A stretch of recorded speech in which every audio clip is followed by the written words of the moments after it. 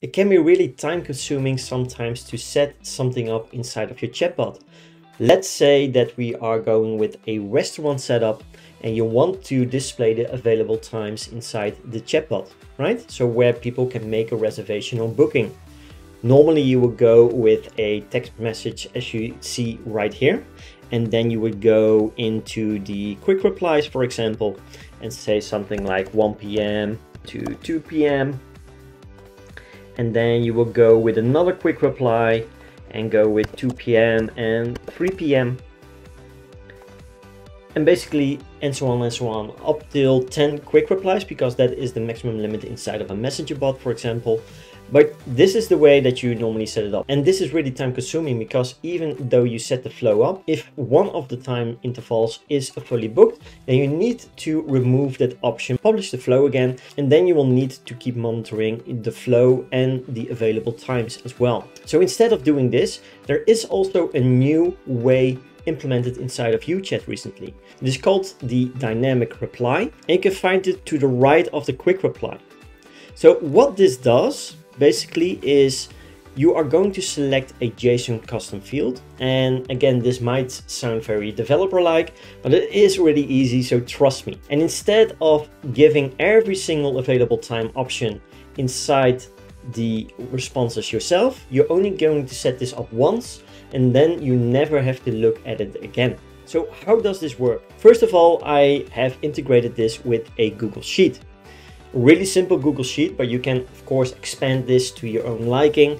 But if we take a look, as you can see, I have this Google Sheet. It's really basic again, but you can fully customize this for a restaurant or for a hair salon or something like this. But the two columns that I need are basically the seats available column and the time column, so the time interval column.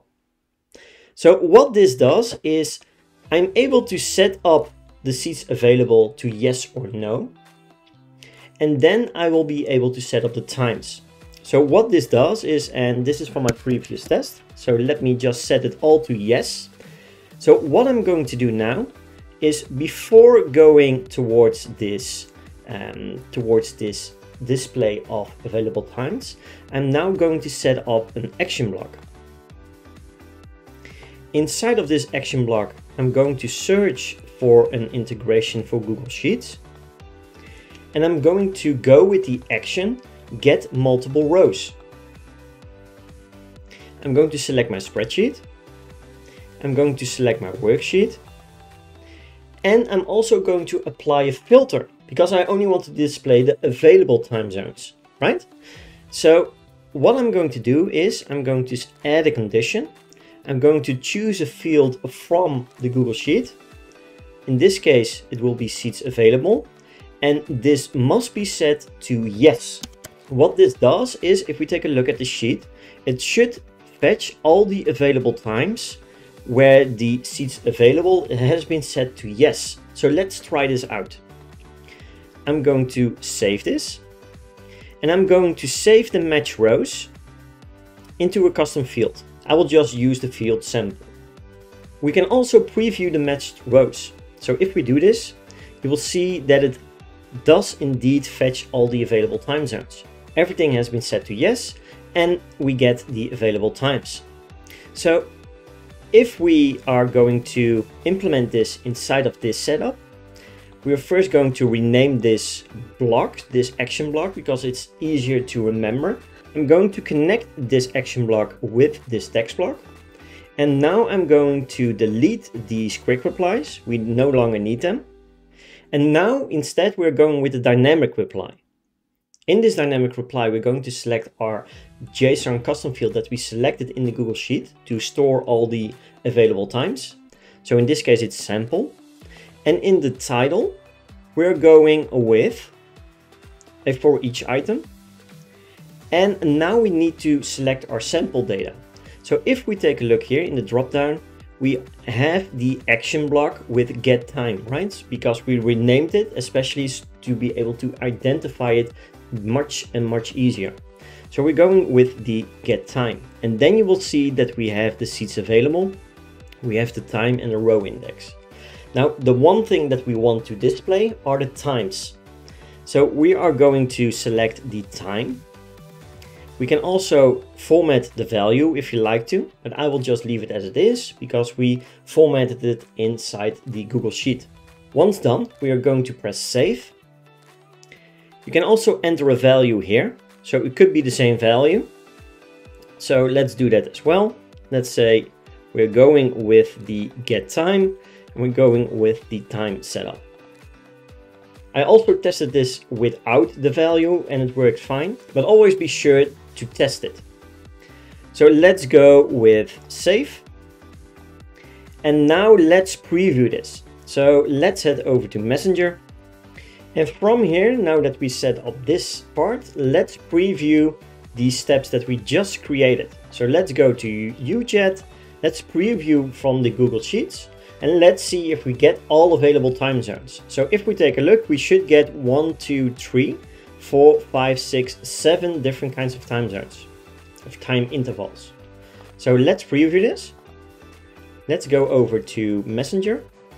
And indeed, you will see that we have all available time slots, right? So what happens if a time slot is no longer available? Well, that's really easy to do because you only have to go to the Google Sheets. Let's say we're going with the 3 p.m., 4 p.m. to be fully booked. And we're going to set this to no. So what this means is if we're going to preview these two steps that we just set up, it should skip to 3 p.m. to 4 p.m. So it should go from 2 p.m., 3 p.m. over to 4 p.m. and 5 p.m. So let's take a look if it works. Let's preview again. And here we go. So we have 1 p.m. to 2 p.m., 2 p.m. to 3 p.m. And indeed 3 p.m. to 4 p.m. is now being removed from the available time slots because we just set this seats available, this filter to no. So if we do this for a few more time slots, let's say we're going with this one and we're also going with this one. This means that we now only have 1, 2, 3, 4 available time slots. So let's take a look if that works. And here we go. We have 1 p.m. to 2 p.m., 2 p.m. to 3 p.m., 4 p.m. to 5 p.m., and 7 p.m. to 8 p.m. So how cool is this that you are now able to display all available time slots in this case, but you can use it for any number of variations and options inside your chatbot. But in this case, it is time slots. You can now show it dynamically. So you can have a Google Sheet, let your client manage the bookings that way, or you can let the chatbot handle the bookings. And when a time slot has been fully booked, you can let the chatbot set it to no, or you let your client set it to no, and then it will only show the available bookings. This way you never have to touch the flow that you set up because it always displays the correct time available slots, right? And you will be able to do this dynamically between the chatbot and the integration with Google Sheets. So if you like this video, please consider dropping a like because it will help me out reach more people and try to help them grow their business with implementing these kinds of setups. If you want to get notified yourself when a new video comes out, press the subscribe button and the bell notification to the right of it, because this will allow me to notify you soon as a new video like this is coming out. Have a great day, take care, and I will talk to you in the next video.